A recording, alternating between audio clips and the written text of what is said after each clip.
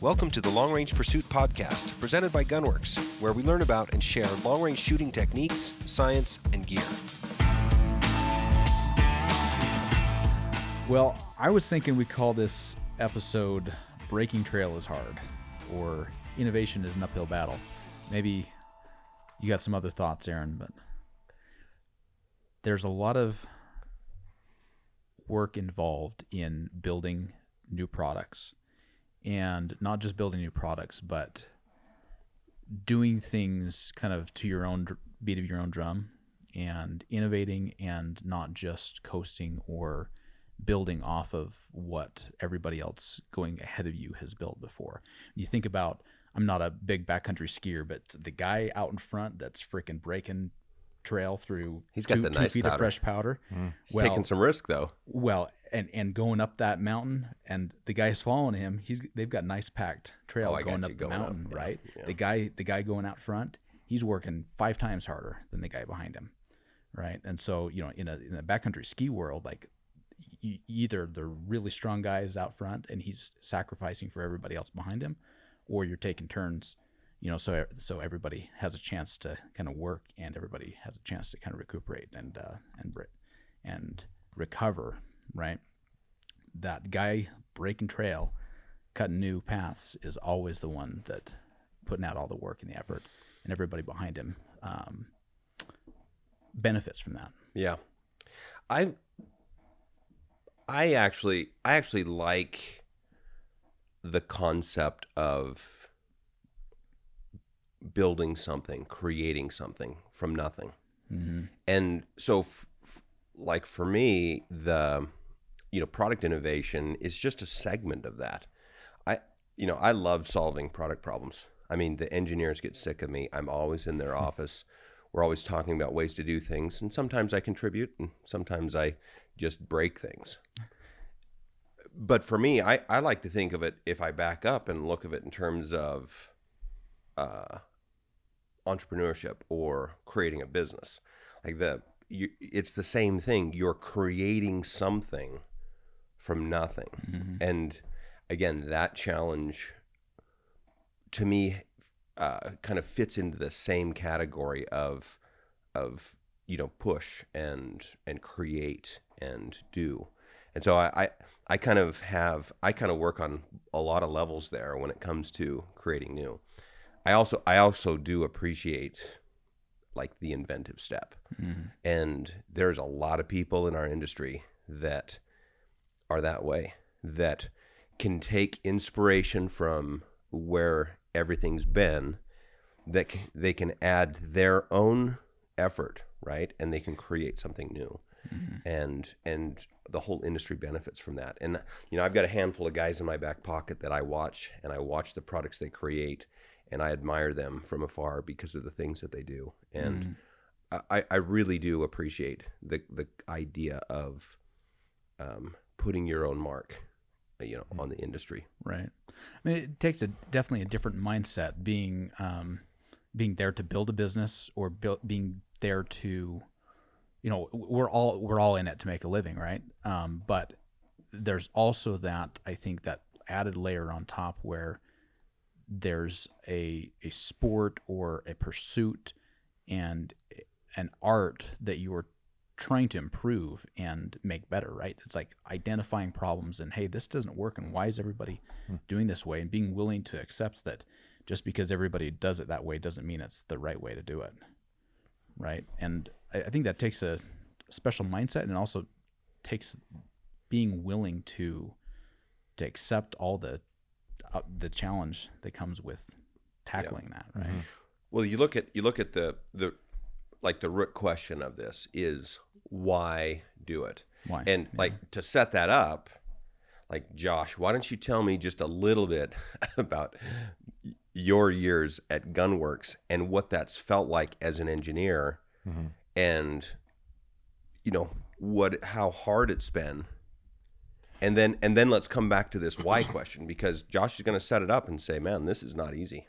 Yeah, no, product development is very difficult. And I guess my years at Gunwerks have been, I feel like I've seen all ends of the spectrum here, And, as we talk about, your interaction with engineering and stuff like that, kind of where my mind went is you're always pushing us, even there's so many times when I get a solution that's like, okay, like we're there, Aaron. And it's always like, you always take that last little bite out of it, and just that one last little thing to push it across the line, and I've always appreciated that working here. And there's always a challenge. There's always a problem to solve.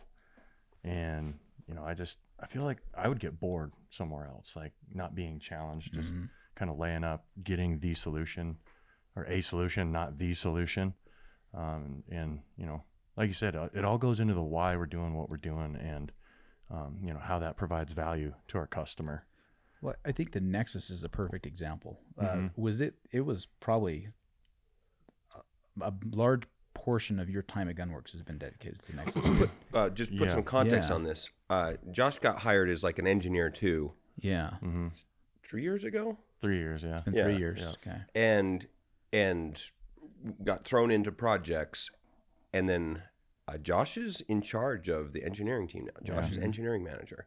So he has the ability to take on the responsibility. And that characteristic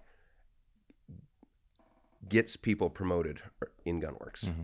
And the fact that he was able to take on the responsibility earned him that leadership role, and specifically around the Nexus, because that was absolutely a difficult project. Yeah, it was. I gained an exponential amount of knowledge from that project. I was humbled as an engineer. I was, humbled as a process guy, and just the amount of things that I learned. And kind of my whole take is, we had problems with it, and like, let's just be humble about it and step back. And more importantly for me, it was like, let's document what went wrong and why it went wrong and how we're going to do to kind of safeguard that for next time. Right. If I could sum up what went wrong in one word, it would be optimism. Yeah, sure. Yeah. Yeah. It's easy to bite off more than you can chew. Right. I think in our space, an engineer, I hate negative Nellies, but an engineer really, really has to take the look of what could go wrong. Yeah. And it's honestly, it's really, you start getting feedback. You get a product kind of ready to show people, and you start getting feedback. It can be difficult to root out kind of what somebody's personal preference is, if they're onto like, hey, they're giving me feedback and this means something, and then you get into the subjective nature of things and quantitative versus qualitative, and it can be difficult at times to really funnel that through. And I always like to ask the why. Why is this person giving me this feedback? Like, because sometimes they're giving me some form of feedback, and it's, if you boil it down, there's a different reason why they're giving you that, and trying to identify where the root cause of that is coming from is huge. Well, let's talk about Nexus though. So we thought we were going to launch that. Was that 22? It was on the front cover of Guns and Ammo. What was it? That was June of 22. Yes. So we had shown the product to at our open house in April. Is that right? It was in April of 22. We thought we were there. It was awesome. It was received really well. It's like, we thought we were there, right? And we had 18 months into that? Yeah. It's about roughly, 18 months into that. Roughly, yeah. And we had spooled up a bunch of parts. Like we were rocking and roll, right? When did we actually start shipping? It was February of 23 when we shipped the first one. Okay. So there's roughly 9 months of troubleshooting and how many times did we redo it in those 9 months? How many times did we scrap a batch of production? Man. Oh, lots. We did eat a lot of scrap on there, and I think a lot of where I came into that was just scalability of the product. We had a good functioning prototype, but it's one thing to design it and have it function, but it's a whole nother ballgame to make it. You said something the other day that I thought was pretty funny, and it actually needs to become an engineering mantra, which is, if there's even a whiff of something not right as an engineer in your alpha or beta, like design, prototype, verification, even a hint Yeah. It's not going to get better when it goes to production. Yeah, that was probably my number one takeaway is like there's this people, it's kind of human nature to hold on to the hope that it's going to work out or hope that it's going to get Optimism. better. Yeah, optimism, right? And that's really where that's been my biggest takeaway has been if there is any whiff of problem, function, safety, performance, anything along there, like we better address it in its infancy stages because it's not going to get better when we have 1,000 of them sitting on the shelf, for sure. We invented quite a few things on the Nexus. The idea, and like, again, I'll try to make sure we circle back to that original why. But the idea behind the Nexus, let's talk about the why on that. I had pushed for that product because I wanted to, I wanted to vertically integrate a system into our shop where we could minimize the use of outsourced machining. Right. And if you look at the marketplace right now, titanium receivers garner massive increases in dollars. And the reason why is because the material's more expensive, the processes to get them prepped are more expensive. We bore broach our GLR raceways.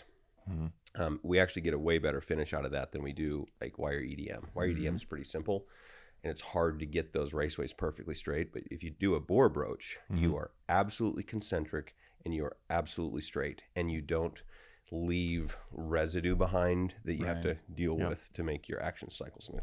So our receiver really works great, but the darn titanium breaks broaches all the time. The throughput on that is 25%. It's difficult. And even just the whole concept of lug raceways, creates these extra steps that you have to do, in order to get that final product. And so the concept was, can we use aluminum, which is way easier to deal with, which is way more available, lower cost? Can we use aluminum to get the lightweight benefit of titanium without the cost? And so you start zeroing in on why this product, right? We wanted to get rid of the lug raceways. We wanted to use titanium for the weight characteristics.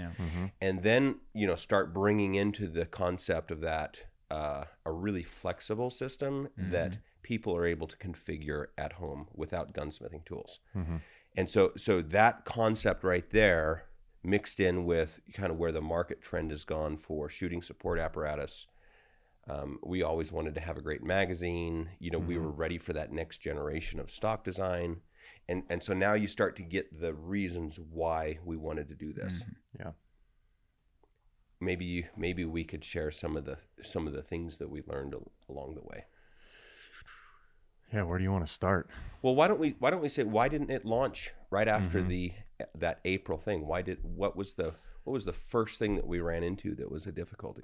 Sure. I mean, the first one was just the scalability aspect. We had brand new machines. We were sourcing raw material. We ran into some supply chain things there. We ran into like some heat treat type issues, so where the material wouldn't work in our machines, and we had to, try to engineer some of that. Like I said, we had this whole process side of things, and the scalability aspect of it was probably the first struggle I think we had. For sure. And so we weren't ready to ship until the fall. And I remember distinctly I had my Nexus out that spring in Africa. And we shot some animals, had my son with me.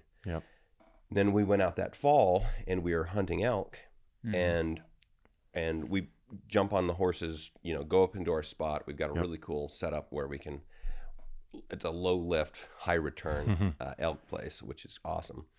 So we get into our spot and we're set up to shoot an elk, and it's a long shot, but we've got an elk on a hillside, and we have, a fairly consistent, predictable wind, and we've got the cartridge and the bullet to do it.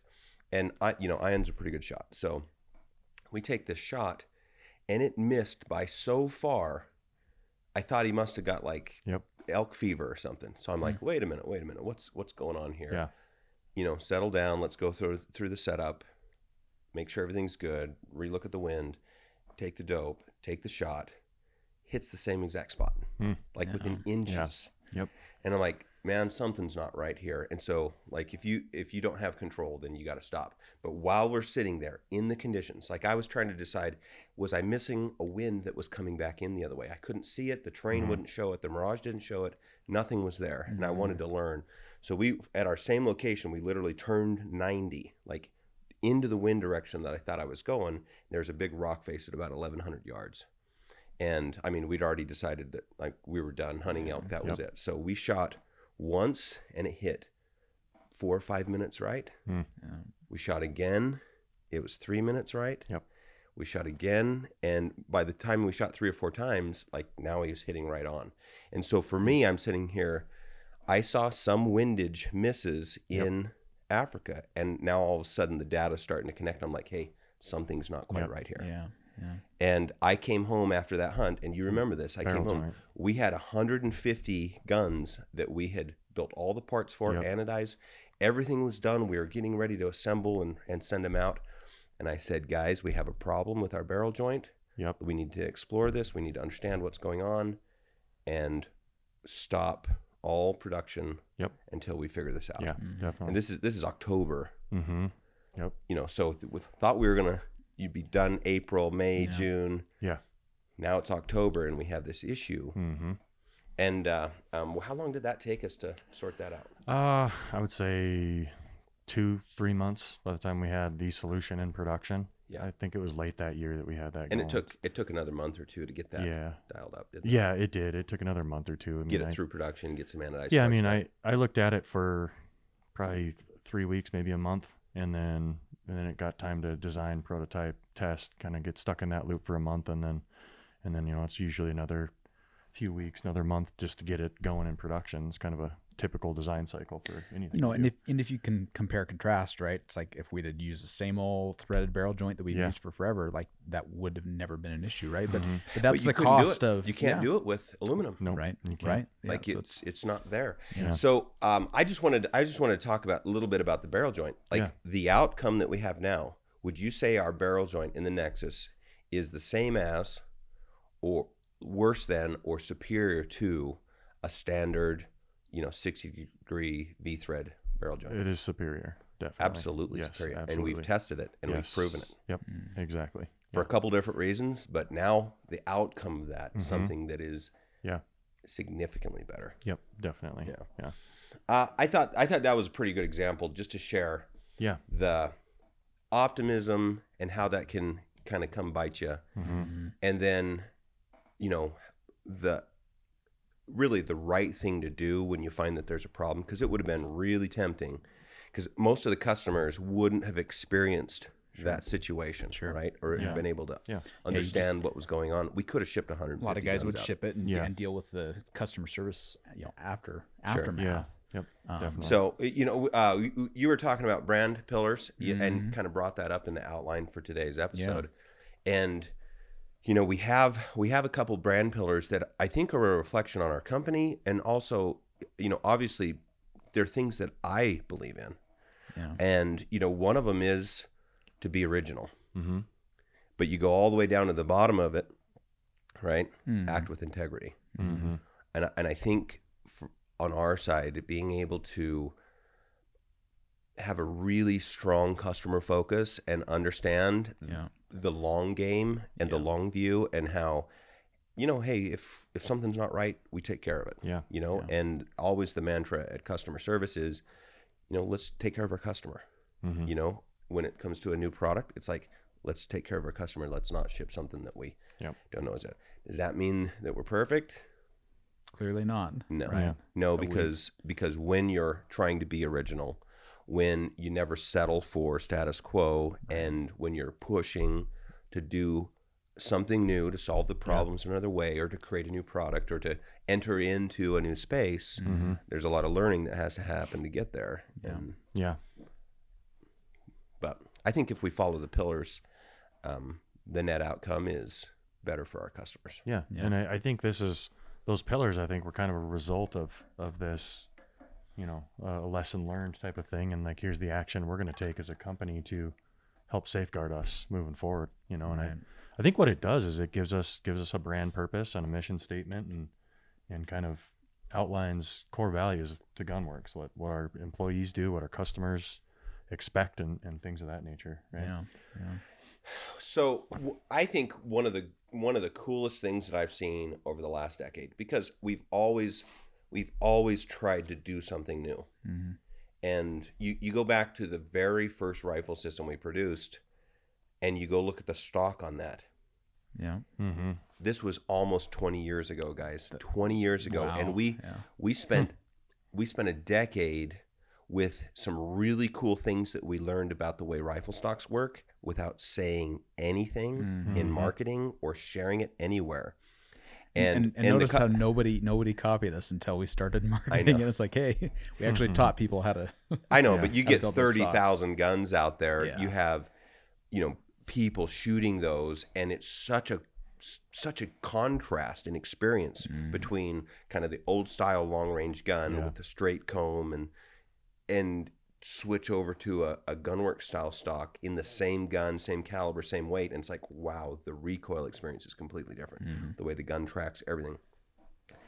So we've been pushing the boundaries from that to just really pushing people into ballistic turrets, and then the first rangefinder that did a real-time ballistic solution, and then that smart scope that we did. And you look at the things that we've pushed onto the marketplace in the industry, like we're always trying to push that and make it simpler and more sophisticated. Like you look at the old rangefinder, that thing was cool.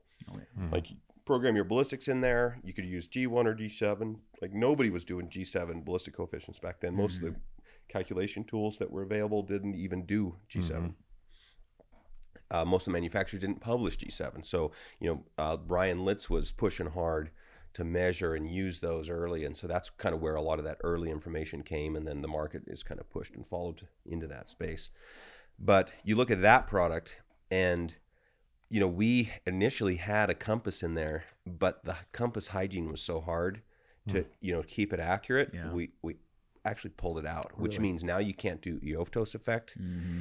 And we didn't have a mechanism for putting a direction vector into the unit. So that means now you can't calculate and provide a spin drift solution. We weren't doing aero jump or any of those things. So it was basically just your drop and then a base wind solution. Yeah. And like it gets you to 1,000 yards. And then after 1,000, you had to start doing, okay, I got to add some spin drift in. Let's do a little Coriolis, a little Eötvös effect, and add those things in. And now you look at where the BR4 is and the new range-finding bino, the BLR-10B. Like those things are super sophisticated. Yeah. And they're not any harder to use as a customer. In fact, I'd argue the app programming Way easier. Oh yeah. way easier. Yeah.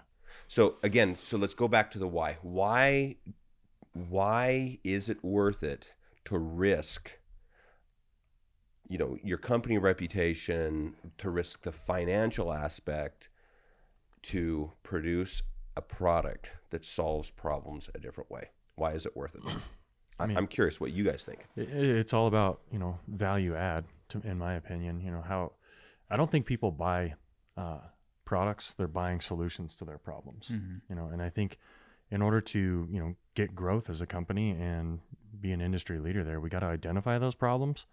And it's just, I don't think we're going to be successful if we're identifying problems that are already solved by somebody else, right? So, that's where I get with it is just identifying who the customer is and what their problems are. And ultimately, if you solve that. I think there's a path to be successful as a company that doesn't try to solve new problems. Okay, yeah. In terms of the product solutions. Like you can be successful as a company by going in and saying, hey, look, I'm smarter on manufacturing. We're going to beat the competition by manufacturing at a lower cost, right?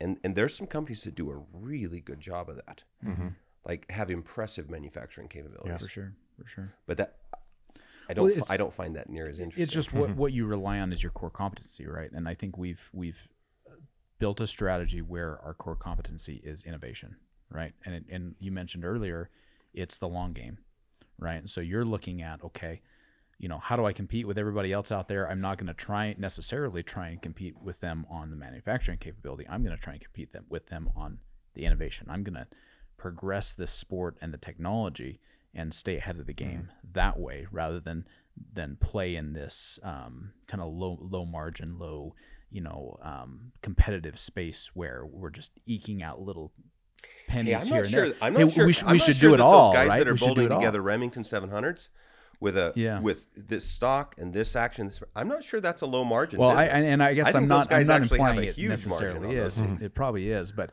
you know what I mean. You're working on tweaking and improving on other ways to win, right? I mean, look at these really high volume guys, and they've got to find other ways to win, right? Rather than on making something that is truly unique and different and innovative. Yeah. I think the other piece is simply pride in what you do and passion about what you do. That's where I was going to go next. Was it's like would you feel the same about would you feel the same about an assembled REM platform gun? Yeah. Using other people's components versus a Nexus. Mm-hmm. At our core, we're building what we want, right? We're dreaming up. It's like, how cool would that be? Let's make it, right? What we want within the realms reality of getting it. Yeah, for sure. Like my vision of what I want is 5-10 years away. Yeah. Like we don't have the engineering competency to achieve what I want yet, but there's a roadmap in place that takes us step by step to get there. Yeah. 100%. Okay, so why? I actually think the pride of brand, the pride of product, and the ownership of it. I mean, the blood and sweat and tears of what went into that Nexus. Mm-hmm. Just think about the freaking iterations on the magazine. No kidding. Yeah, there was a lot of that. When I was prepping for this podcast, I was kind of reflecting on how many hours do I actually have into this. And it was a solid year of my life. I don't want to think about it. Yeah. I would estimate over 3,000 hours. I think most of it was at the back end when we were running, gunning, troubleshooting, and fixing. Most of your time on that. Yeah, it was. Yeah, which isn't pleasant time. No, it's not. It gets very difficult when it's on the back end, right? And you just gotta make the best decision you have with the information you have. And okay, here's another one. What's the worst decision that we made in the product specifications, requirements, whatever? That's where I was going. of the Nexus. I know what the answer I was is. coming at it from a different angle, but I think I know the answer too. I don't know. I don't know. It's hard to for me to just summate one, right? Because I was the guy living this, and it's too soon. They were all too bad. soon. One is too many, in my opinion. I was bringing up the 3-position safety. Okay, yeah, and saying think about we knew we wanted a 3-position safety, right? But just imagine if we'd have said fine, 2-position safety. How much of your life you'd have back? Yeah, right. Probably 1,000 hours of that. Yeah. 3,000. Well, if you go back to the origination though. The 3-position safety was a layup. Mm-hmm. The ask was a decocker. Yeah. That was the ask. Totally agree. Yeah. Well, I know that kind of stretched a little longer. I do want to point out that the Nexus is, in my opinion, it's our flagship product. Mm-hmm. I think it reflects our values in product innovation, manufacturing capability, like design. I think it reflects our values more than any other product we produce. Yeah, definitely. Well, absolutely. and it's what's taking us into the next generation of Gunwerks products. It's why we called it the Nexus, right? It represents so much in your visionary kind of path for the business to take us into the next generation of Gunwerks products, to innovate, to add all these new features that we were limited with this REM 700 platform. There's just, I think that if we stepped back 30 years from now and looked at the timeline of Gunwerks, I think that is one of the biggest formative moments in Gunwerks history. It was a big lift. I mean, that the Revit products, the Smart Scope, I mean, from a technology standpoint, it's a magnitude of order more sophisticated. But from an actual, design, build, succeed, I think that the learning experiences from the Nexus are pretty strong. Mm-hmm. Oh yeah, definitely. I don't think I've learned my lesson on Revit stuff yet. Yeah. I mean, like I said earlier, the big thing for me was just documenting, and that's kind of how I'm taking it forward is standardizing how we develop products and the process we do, and the testing validation requirements we have, the fundamental design criteria of things that we just don't change along the process, just so on the next project we that's all captured, and then it goes into that. And then more importantly, as we get newer engineers here, is training those guys and really spending the time up front on how to the Gunwerks way and how to design firearms and things like that. Well, one of the things I wanted to talk about in this podcast, and you guys are a key part of this, is the idea of establishing a launch culture and cadence at Gunwerks. Yeah. Because we have this, every 3 or 4 years, then a year, and then maybe 10 years. We have this space where we're not there. We have, trials and tribulations. I think most of the stuff on the Nexus would have been preventable. With good systems, I think we could have had a more controlled. I don't think it would have got to market any faster though. No, I don't think so. We just would have a more realistic expectation going into it. That's always been my theory. The engineering time goes into it either on the front end in evaluation or on the back end. Yeah. It's dealer's choice, and it's. I wanted to point out that, again, back to building things. Like I love solving the problems that businesses have, like organizations, and those aren't just paper problems. I mean, they're people problems as well. It's like the right people have to be in the right organization or system to flourish and function so that the business and the customers benefit from that. If you look at how we're structuring and organizing our product management, so new for Gunwerks in the last couple years is establishing a product management team. And I can take you back 8 years ago. I have an organization chart that I've been working for almost a decade that had a product management division. And it's taken this long to get there. And now we have a product management team. We have 2 product managers for Gunwerks. We have a project manager. And then we have an engineering manager and team. And then you go look on the production side. We've got the R&D capabilities to actually build these things and do our iterations, and then our production. And we're not completely smooth because a lot of these changes have happened in the last year and a half. And I mean, we have people that are only 3 weeks old here. But if you look at where this is going and look down the road a year or 2 years, I mean, we will have a great system and cadence and capability. One of the things that I've been struck with that's the most significant is as we've brought our new products into the PM software, and we've literally broke it down into stages and phases and all these things that we've known and we've attempted to do in the past. Once you start making time dependencies and Gantt charts and you really look at it, and then with our experience of, hey, we're not going to nail this on the first prototype. We're going to do 2 prototype cycles. We're not going to nail this on the first beta production loop. We're going to do 2 loops, and we're going to budget this much time for testing. And here's the test plan. Is our expected time versus the actual time. Actual time's double. Oh yeah, easy. Yeah. It's double. Like we thought we were going to have this product out this year. June, then it was October, and the more sophisticated now it's January. But then that's a more realistic one. And I think every time we have a meeting, it's like, oh, we're on time, we're on task.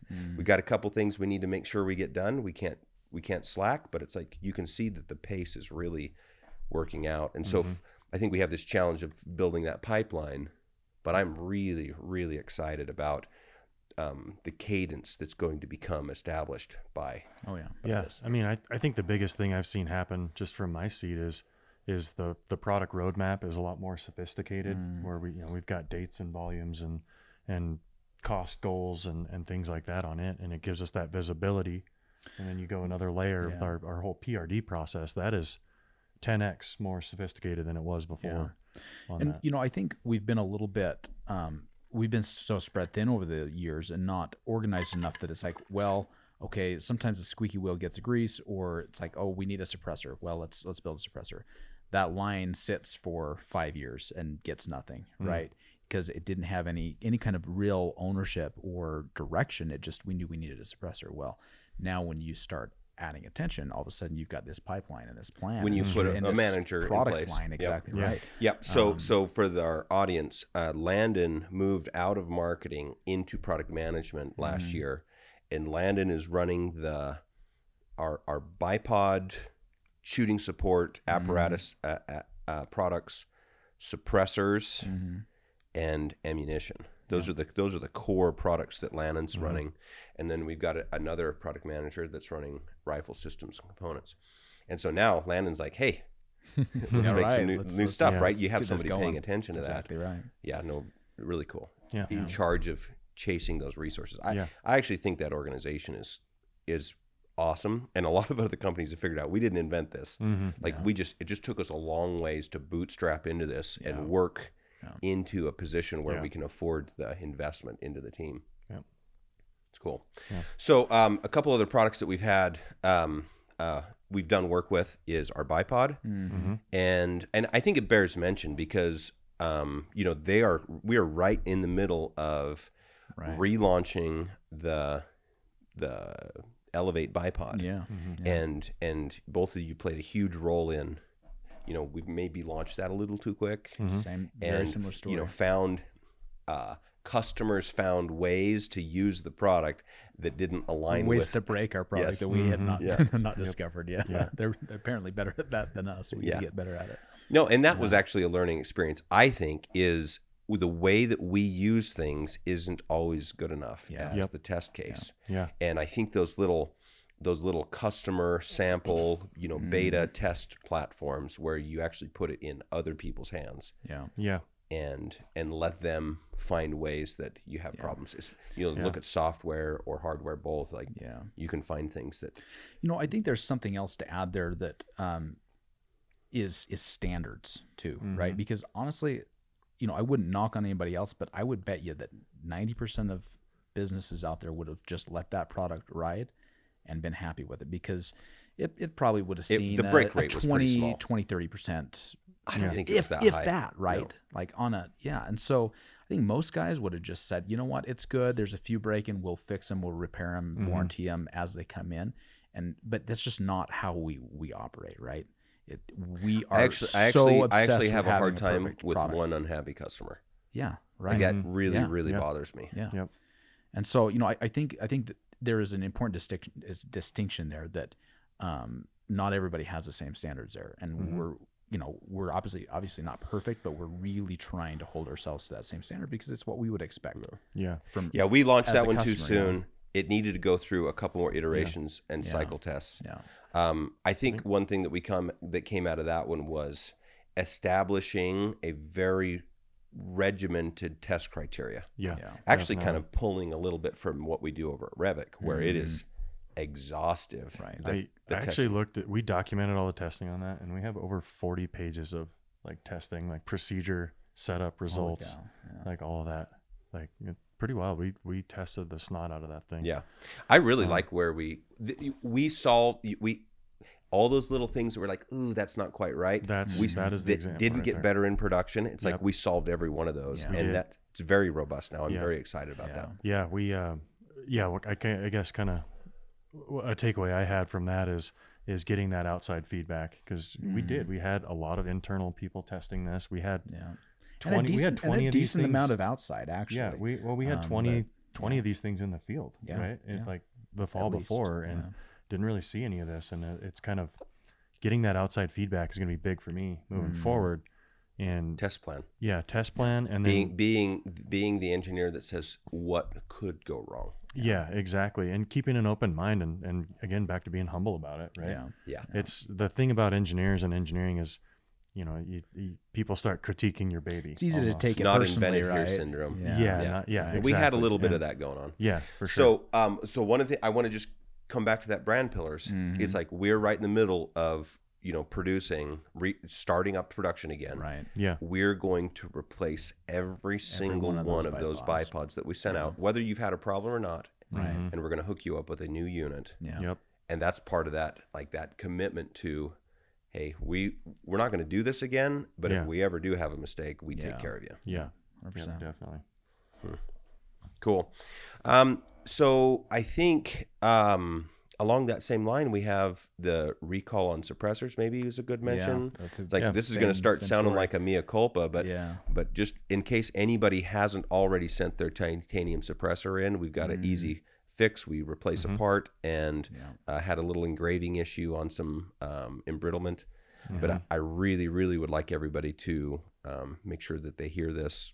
If they have a titanium suppressor and they haven't sent it in for repair, it's I think we're turning them over in a week. Yeah. So like it's quick. Took us a while to get there, but now we're turning them over really fast. And all the new production is updated, so we're back rolling on titanium. Yep. Yeah, and I think it's, you know, it's all this belly aching and all the pain and suffering that's kind of taken us to get to these points. But I think we'd be remiss without saying, like, going back to the Nexus, it took a little bit getting there, but it's awesome. Now, right? It's like the same with the bipod. The concept and features of the bipod were phenomenal. The execution of a few little Dude, the things, response was overwhelming. We almost missed the market demand by a factor of 10. Yeah. Like we're almost off that much. It was amazing. Yeah. And all the customers that put orders in held their orders all week. So that, I mean, all bunch winter. of back orders to fill. Yeah. But I think that's really awesome that we have guys that are willing to stick to us and wait as well. So we have the best customers. I mean, we definitely need to commit to not letting those things through, but you know, we appreciate our loyal customers. They're willing to, like you said, kind of work with us to get there. Well, I think as we look at these projects with the PM software and we actually plan the time, like it's all the same time, just like Josh says, you either do the engineering in the front or the back. And now that we're planning, like I'm really excited for these next projects we're doing that, you know, have the cadence and have the test plan and have the multiple iteration loops. You know, I think we're going to have control of that. I'm very excited about it. Yeah. 100%. Cool. Well, what else do you guys want to talk about? I think we talked about the launch culture. Maybe we can circle back to the overarching why. I think that's how to wrap it up. Why go through all this pain and suffering? Why push so hard? And for me, I would say it's because of my commitment to our brand and our team. We have 95 families that we support. Our products that we introduce now are a big part of our brand and what our Gunwerks brand means and what it will mean a decade from now. And for me, it's like, why push on the innovation? Why push for that? It's because it creates a brand that's lasting and not just a company that's out there making profits. It's like that investment is to create into the brand. That's my why. Yeah, definitely. You? Yeah, I mean, it for me, it's just, I'm always going to focus on making the best products possible. And I from everything we've talked about in this podcast is, you know, always doing our diligence on the front end and making the best products we can that are going to ultimately, you know, meet the needs of our customer and you know, with innovation and things like that being one of our core competencies, that's where we're always going to go, you know, and I'm always going to be thinking, maybe not the 5 years down the road type of thing, but like what's going to be the next project, you know, and try to get in front of it as much as possible so that we can compress those timelines and you know, do the best we can on the engineering side. And you know, be humble. I just keep going back to that is if somebody has feedback, let's really root it out and figure out why they have that feedback and what they're trying to achieve with it and how we can implement that into the next iteration. Humility doesn't seem to be a really important characteristic of an engineering team. But if you think about it, that sense of self-awareness and lack of ego around design, it will yield the best outcome. Yeah, absolutely. Definitely. So I actually think it's a very, very important characteristic of an engineer. Definitely. Yeah. Yep. How about you, Landon?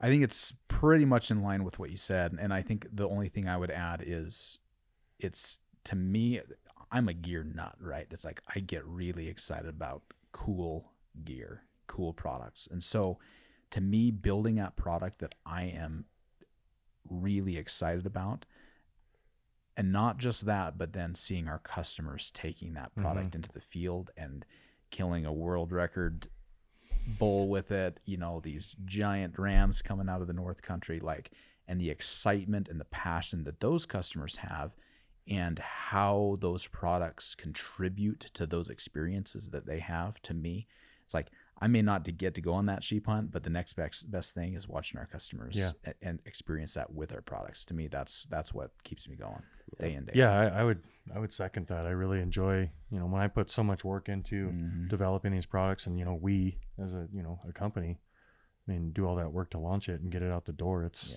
really rewarding to see people, you know, use it for their needs and make their dreams come true. And, you know, most of us here too are big hunters, and you know, we have a personal stake in the products we use as well. They got to fulfill our needs too. So that's always, I've been a big advocate of that, you know, being, as an engineer, being the end user of the product and understanding how the customer is going to interface with the product is going to be huge. Yeah. A lot of value there. We didn't talk about this, but we have a really great outdoors hunting oriented culture in our company. We do. Yeah. I mean, you go look at how many people participate in the hunts that we put together for our teams to go on, and how much fun those are with people from all departments. Like customer is us. Like we are the guys that use these products. And I do think we do have a seriously vested interest in producing stuff that's great. I just want to maybe end on a little excerpt from, you know, our purpose is we engineer exceptional experiences and products. Like that is a core focus of our company, and building systems and creating the investments so that we can live up to that is a key promise that I make to our customers. And looking at Gunwerks now, 5 years from now, 10 years from now, I'm very excited, very happy, very confident in the path that we're on and the moves that we're making. And I do want to shout out and really thank our customers, because they are the people that have enabled this brand to do these things. Without our customers, we don't have anything. They literally are funding the changes to our industry, pushing, you know, the ballistics, you know, the better stock designs, all of those things, they originate with our customers. So our commitment is we're going to live up to that promise, to that purpose. So you guys are on board, then we're good. Let's do it. Let's do it. Go. Yeah. Cool. All right. Until next time. If you like what you're hearing here, please take a second and give us a 5-star rating and a positive review on iTunes or on your favorite podcast app. We appreciate your feedback and suggestions for topics you'd like discussed or questions you want answered on the podcast. You can reach out on Facebook or Instagram, or send us an email to podcast@gunwerks.com. Also, be sure and check out our full offering of long-range gear at gunwerks.com. Use promo code LRP for free shipping on any order.